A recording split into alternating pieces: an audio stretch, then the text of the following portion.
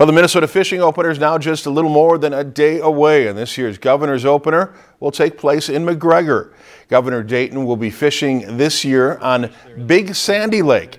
The Governor's Opener always draws big crowds, and this year more than 500 people are expected to fish the lake for the opener, which could be a productive one on that lake, according to DNR officials. That's a lake that has always been a good walleye lake. We're going to make it a better walleye lake. We've got special regulations up there that our first glimpse appears that they're working well. We think that if we can build up the number of wild fish in Big Sandy, we'll see more wild reproduction of walleye, which is great.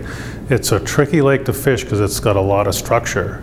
But it is a dark water lake, so ice is out now, it'll warm up quickly, which means the bite should be good for opener. So we're pretty excited about the walleye opener in Sandy. If you've enjoyed this segment of Lakeland News, please consider making a tax-deductible contribution to Lakeland Public Television.